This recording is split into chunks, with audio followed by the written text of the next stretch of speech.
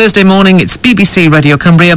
With me in the studio this morning, Matthew Entwistle, author of a book all about an extraordinary man called Millican Dalton, who for many years lived in a cave in the county. The book called Millican Dalton, A Search for Romance and Freedom. Matthew, welcome to the show.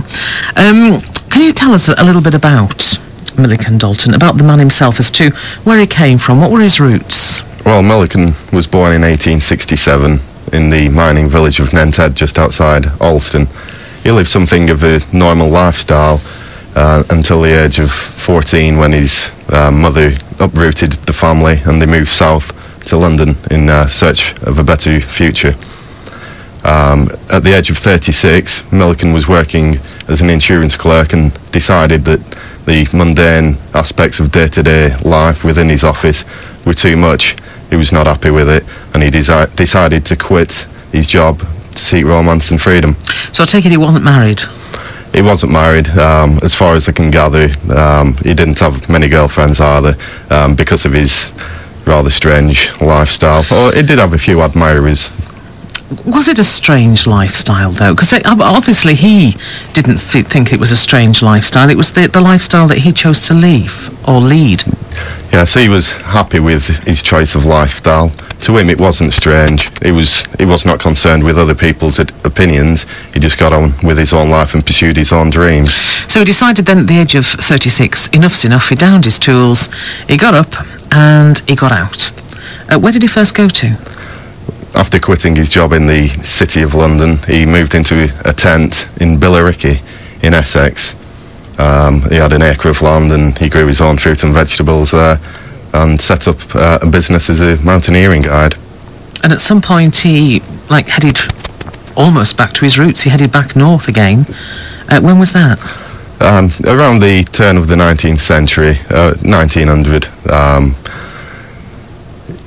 He headed back up to his roots. The Lake District was, of course, a very important tourist destination for the Victorian tourists, and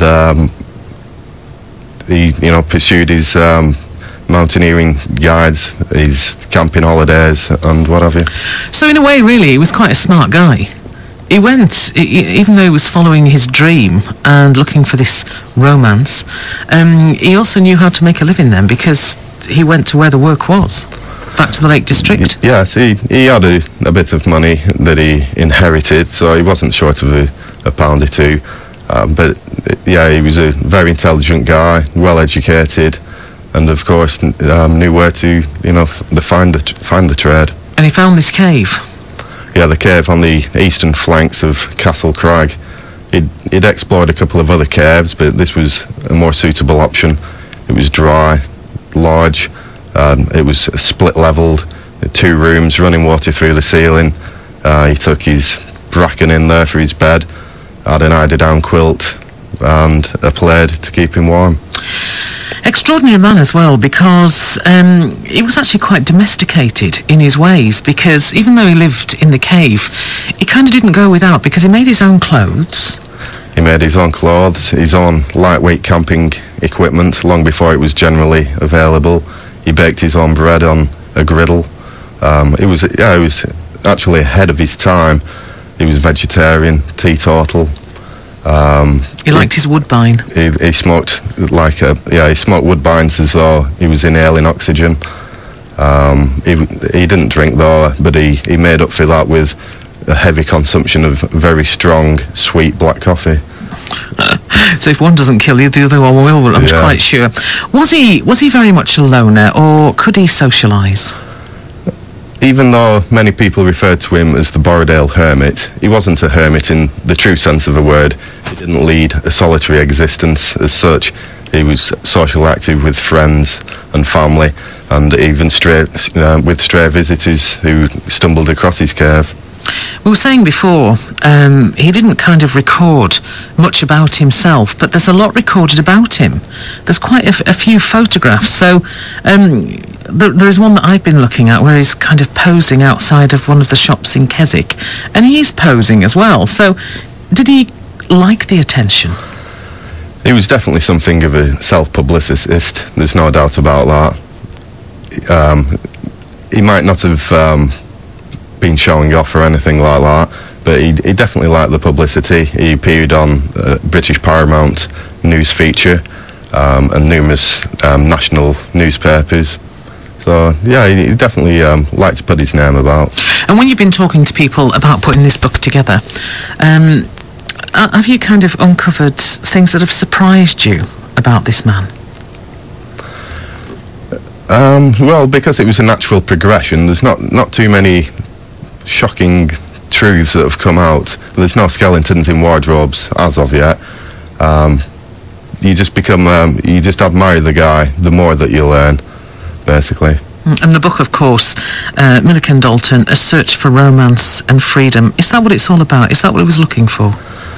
Yes, one of the newspaper clips that I have, it says, I was basically tired of my life in the city of London, so I gave up my job to seek romance and freedom, which I think that he definitely did find, because for 50 years he upheld his alternative lifestyle without wearying. He never reverted back to normal society.